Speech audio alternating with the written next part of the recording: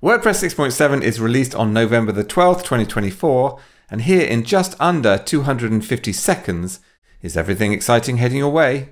One of my favorite features has to be the new zoom out view. Just click that little icon and you get an entire view of the entire page. So you get a much greater sense of the design that you're actually working on. Not only that, but you can also add patterns dynamically into that page like I'm showing you up on the screen.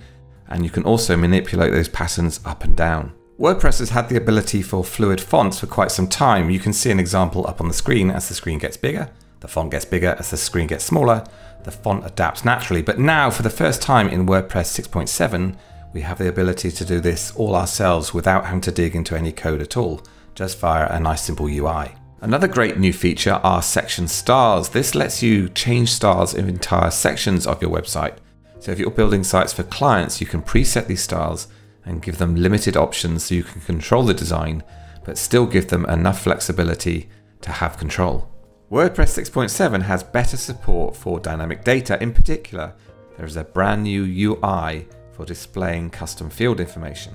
Styling has also received a big update. Not only can you have preset style variations, but now you can have separate colors and palettes to typography. Here you can see up on the screen I'm changing the color scheme of the entire site.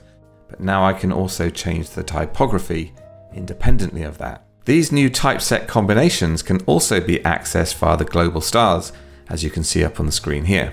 And of course, if you don't want to use any of the typesets that come bundled with your theme, you can add any fonts you like with the new WordPress font library, and you can also choose which fonts to use within your site.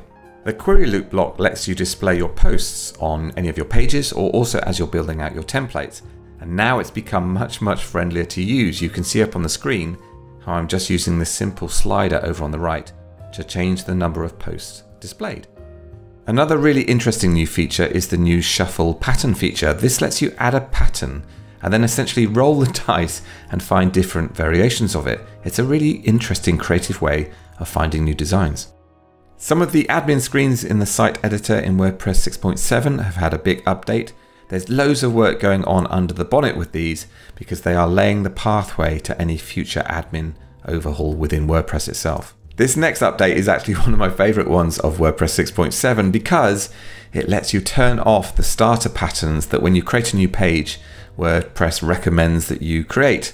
When you are in the site editor, did you know that you can swap out headers and footers with a single click? If you select the header like I'm showing you here, you'll see over on the right in the design panel different variations of that header layout. Now this was actually part of WordPress 6.6, but nobody knows about it. So I thought I'd better include it in today's video. You can also do exactly the same thing with footers. Click on the footer, just make sure you selected the right level, and you get all these fantastic different options. Also now we have support for transferring your iPhone photos directly into a WordPress website.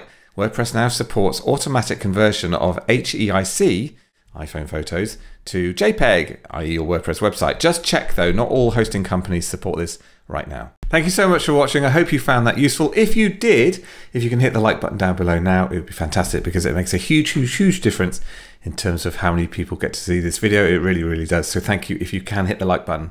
And also, every time you do hit that like button, our cats get a little treat.